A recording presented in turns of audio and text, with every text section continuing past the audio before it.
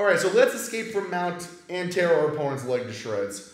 I'm gonna do that by scooting 2 times in this direction, away from the camera, while also blasting Deontay in the opposite direction. So I'm just gonna straight up chest palm chest. That doesn't make any sense. Gut check. Gut check.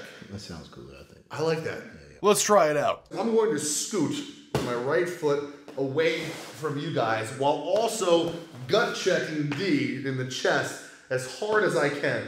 Now I'm actually going to scoot twice while I do this off of my right foot. So it'll look like this. 1, 2. Okay?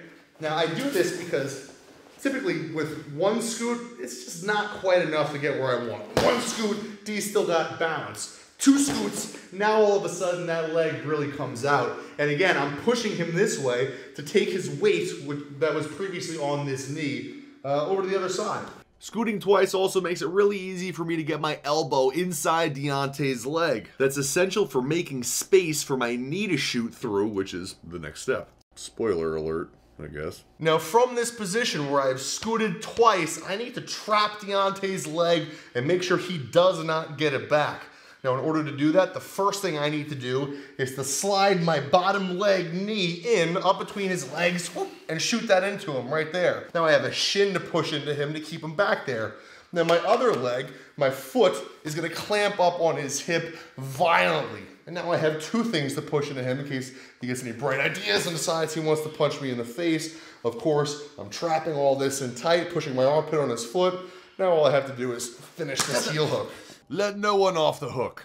Pun intended. Now, even if you already know how to throw a heel hook, I have some tricks and secrets that'll make this move as disgusting and devastating as it can possibly be. So enjoy. All right, now here's where we can start unlocking every single bit of disgusting potential from this little sequence.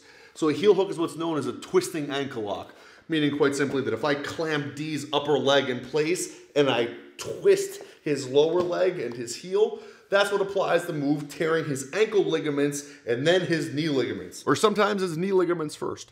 You never know. Now, in order to heel hook anybody, you have to have a bent leg. So when I clamp my foot up on D's hip, if his leg is straight, I'm gonna drive my knee over violently this way to put a bend in his leg.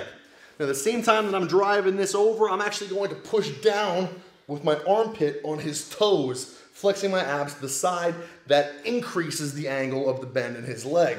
So here with Deontay's leg straight, I can't even reach back and grab a heel. There's no heel to grab. Clamp this, push this over. Now I have a very easy bite on the guy's heel. Once you have that, the mayhem can begin. But first. Now before I teach you the destructive and diabolical part of this move, I want to show you something that's going to help you at higher levels of heel hooking. I want you to be the best hooker that you can be. While I want to bend Deontay's leg by clamping and driving this knee down, and while I usually want to squeeze my legs together to keep his upper leg in place so I can rotate the bottom of it, I don't want to send him into his escape.